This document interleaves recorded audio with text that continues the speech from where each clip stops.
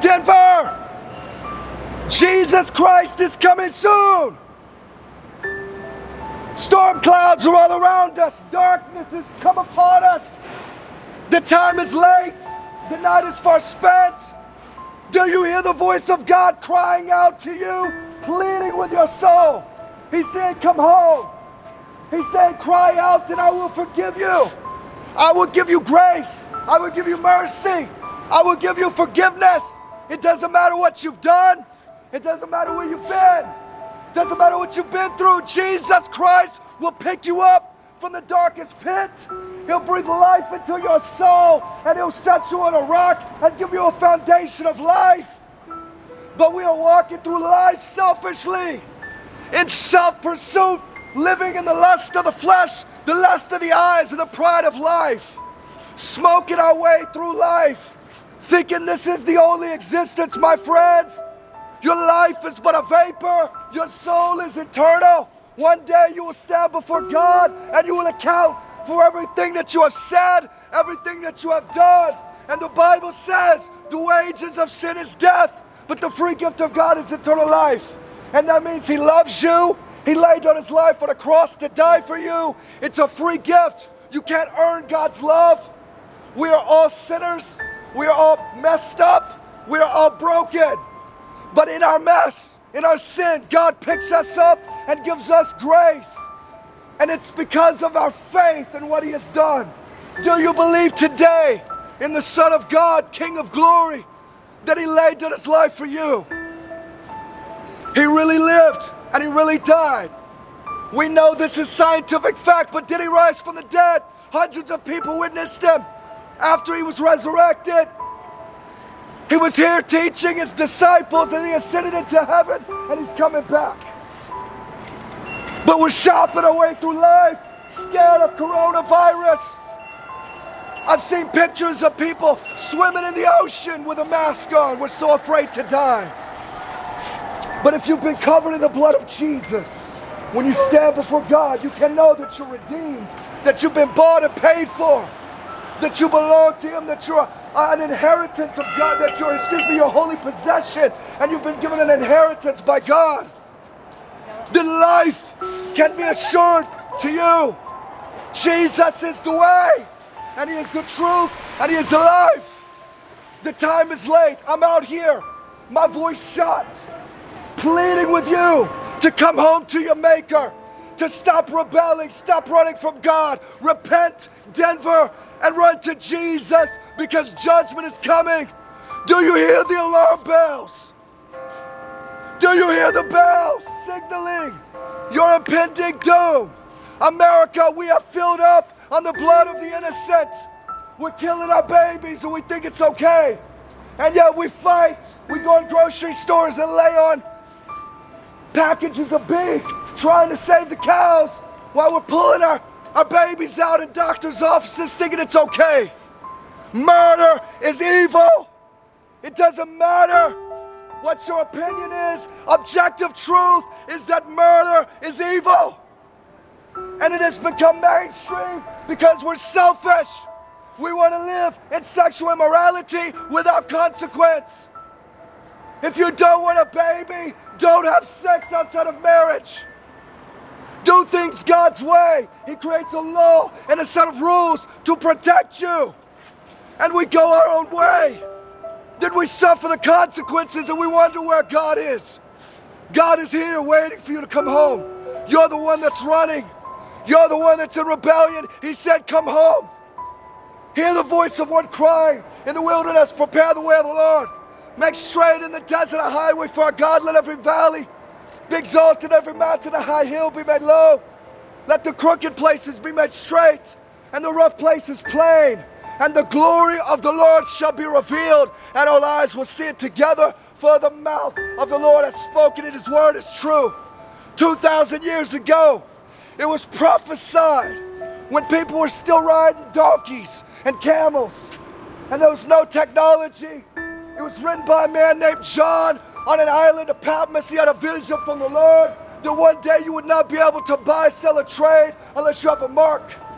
Today I see on TV, we see Operation Warp Speed trying to have every man and woman vaccinated from COVID.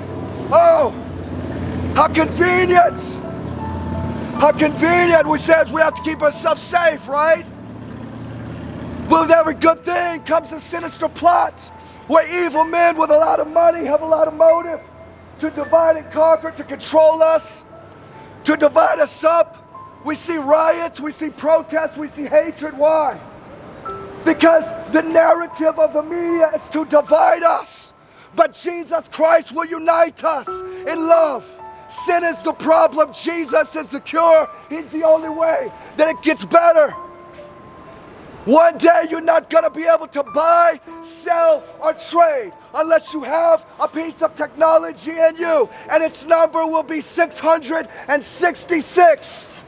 And if you get this mark, it will likely change your DNA and separate you. This is fact. If you get the mark of the beast, it will separate you from God forever. There is no longer any hope of repentance for you.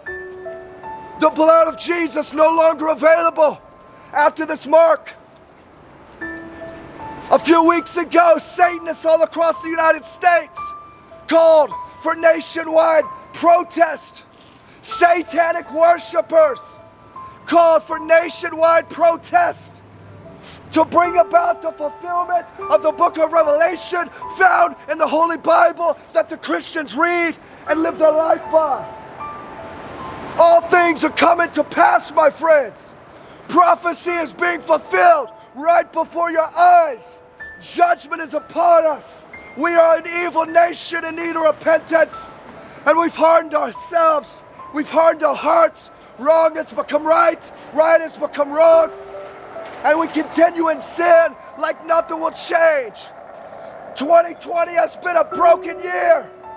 Tragedy, chaos, and turmoil. Nations across the earth being shut down.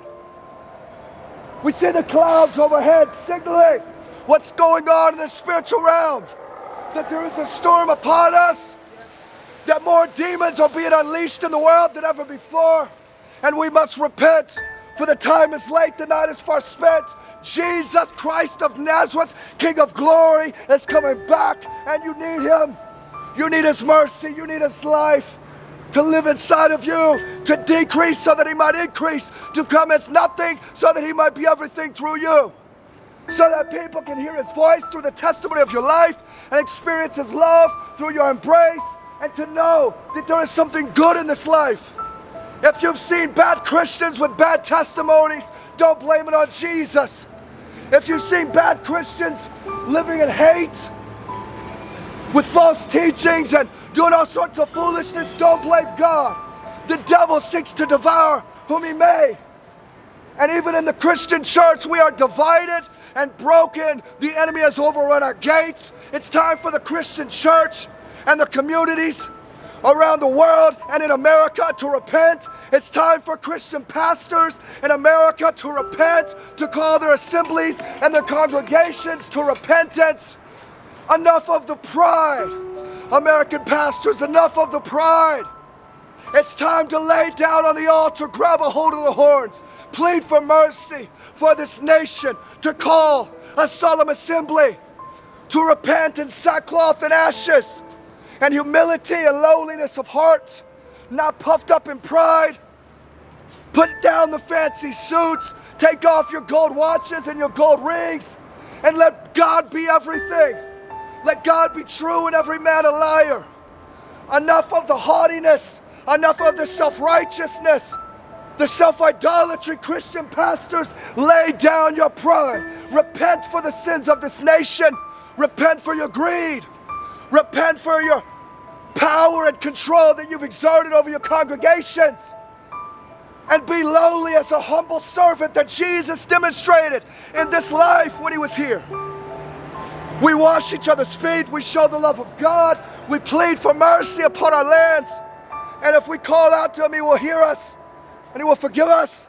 He will not deny us. Denver, it's time to repent. Jesus Christ is coming back on the clouds of the sky. I bless you. I want you to know Jesus. Do you know him today? Anybody can know him. The Bible says if you call out And if you confess with your mouth that he is Lord, believe in your heart that God raised him from the dead, you can be saved. If you believe by faith, grace can be given to you. Your sin washed away, your life changed and transformed. His law written upon your hearts. Now is the time, my friends. Repent, Denver. The kingdom of God has come near to you.